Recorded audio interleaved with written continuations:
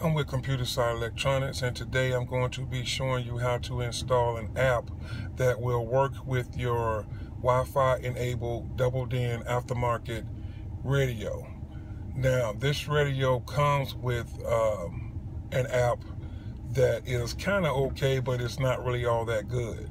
In my case, I ended up deleting the app, so I don't know how to get that particular app back onto the Android radio.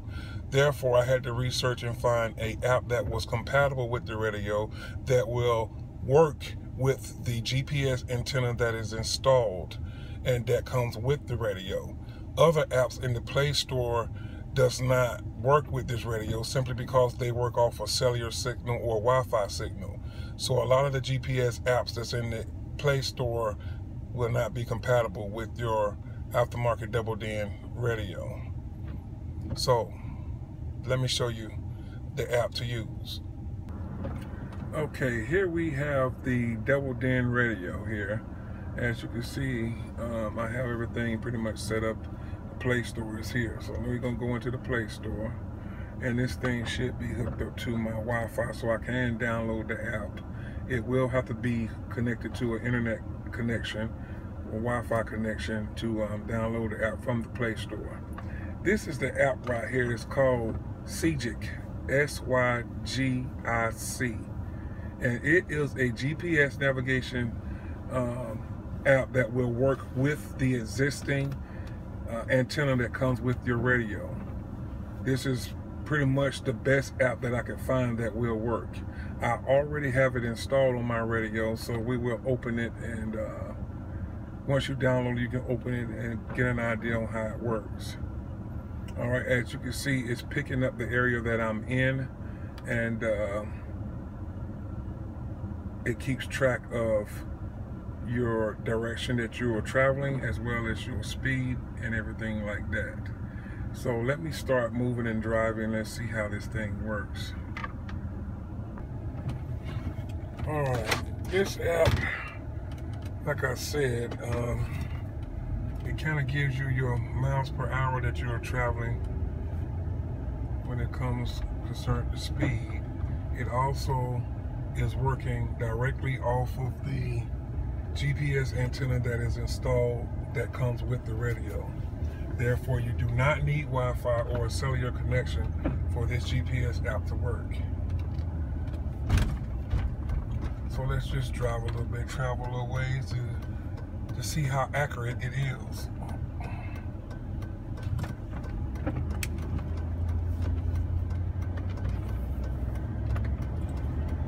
All right. Now this thing's saying that I'm traveling at a rate of speed of 23, 27, 28. Now it's up to 32 miles an hour. And it is pretty close in the proximity of what I'm actually traveling. If you look at my speedometer, I'm trying to keep it right here at 40. Look over here, what does it say?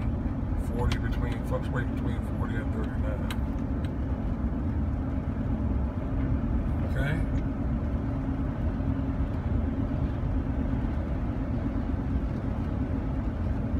So, and it is pretty much keeping up with the roads. It's synced pretty well with the GPS antenna. So now I'm going to put in a destination address to see how well it communicates and inform me, see how it sounds when it's talking to me and everything. Okay, I have punched in an address and it communicates pretty well. It's pretty much on time with all the turns to give you good advance notice when to turn. It says things like take the second left when you're a turn before the actual turn that you need to be. So that's a good thing. And it communicates very well. It has a very nice voice to go to, very clear. You can kind of understand it very well. The graphics not all that great as far as being detailed, but it's a map. This is the way it's supposed to be. You know, it don't really need much detail when you're trying to get from point A to point B. So let's see how well it communicates when I get ready to make another turn. Here's another great feature that I like about this particular app. It tells you the speed limit that you should be traveling on the road that you're on. Right now it's saying that the speed limit is 45 miles an hour. After a quarter of a mile, turn left. Okay.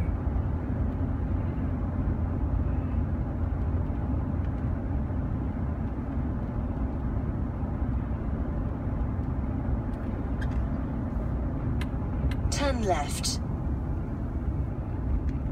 Turning left. After a quarter of a mile, turn right. And then now we'll be turning right. So it gives you good far in advance notice on when it is that you need to turn, so that you don't miss your turns. That's another good key feature that I like about this app. And I guess the GPS signal and antenna will have right. something to do with that as well. That would be something that would be beneficial to communicate kind of quickly. I am now turning right like it told me to do. Another nice thing I noticed about this particular app, it gives you kind of a 3D view of the gas stations that you're approaching or that's in the area, as you can see.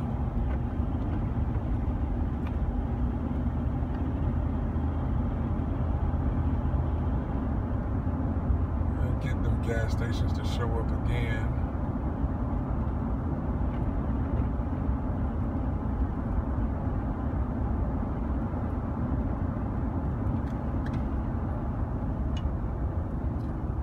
Let's see. Get to a point where we can get these gas stations to show up again and see if that shows it for me. Okay, here we can see that it's showing that there's a Chevron somewhere up the street here. So let's see how accurate. After 2/3 of a mile, go straight on. To show us where this Chevron will show up.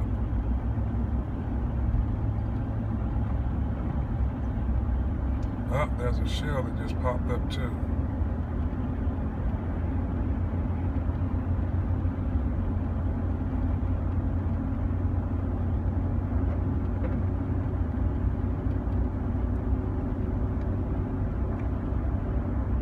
After a quarter of a mile, go straight on.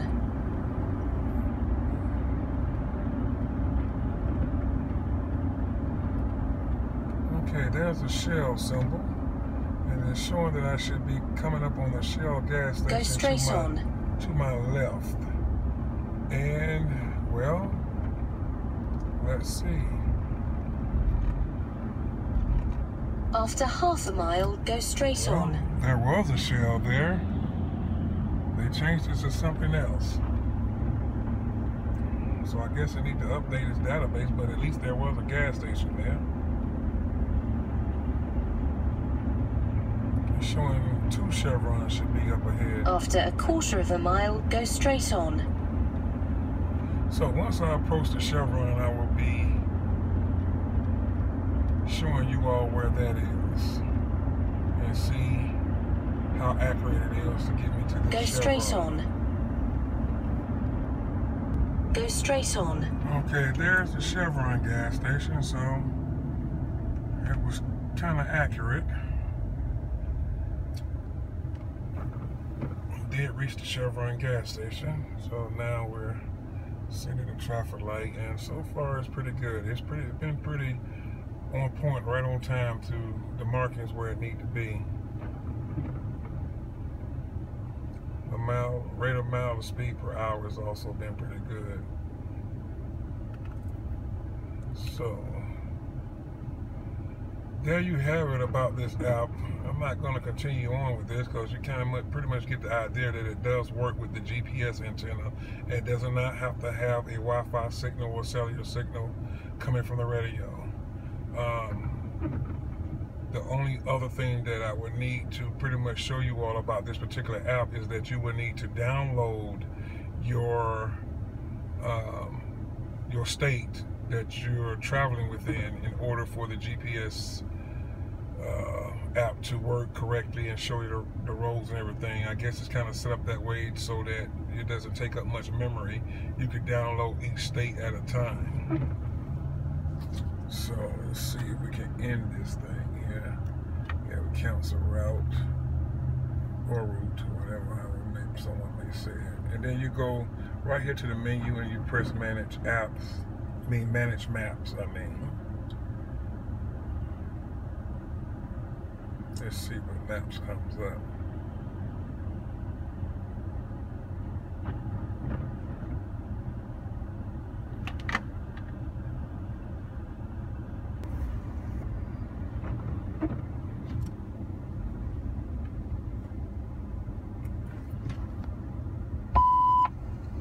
Okay, now once you get into this part of the maps, for instance, I'm in Georgia, so what I want to do is I want to go to, well first let me see what we got here. Let's go back out of here.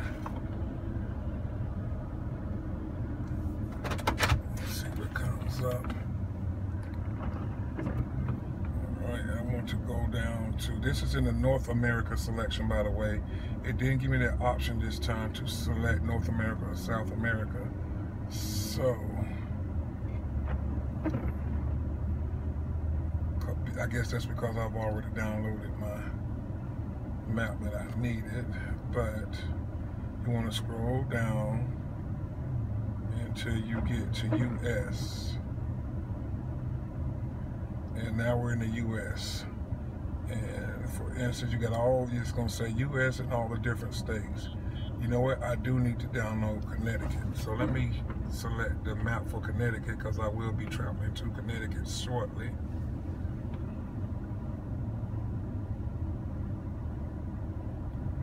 Oh, that might not be good because it's saying it's removing the old map and installing a new map. So let's see what happens with that.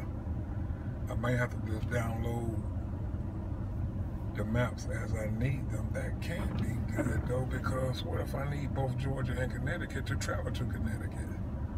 Let's see what map I have on here now.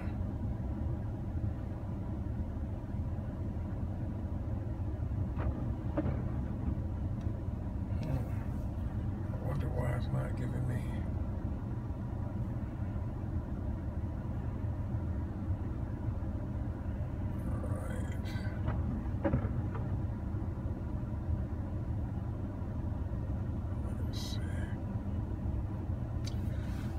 I will have to figure that out later, but anyway, that is how you download your map. Once your map is downloaded, you will know that it's downloaded because you will see a trash can on the right hand side of the column where you can delete the map. For instance, I just downloaded Connecticut. See, there's a trash can right over here. Oh, let's stop that. Okay, but I need to go back and re-download Georgia. Oh, I do have Georgia. So it does hold 2 maps at a time. I have Georgia and I have Connecticut now. There's trash cans about both of them in case I want to delete them. So both maps are installed now. Let's see if it gives me a pinpoint location where I am. Yep, it does. So both maps are now installed. So there you have it. There isn't anything else that I need to pretty much show you about this particular app and this radio, because I think I've covered everything. But now you have the app name that you need to download, where to download it, how to set it up with your maps, and how to navigate, how to use it for navigation. Thank you for viewing my video. I will make other videos about other features of this radio, so look for it or stay tuned to my channel. Thanks.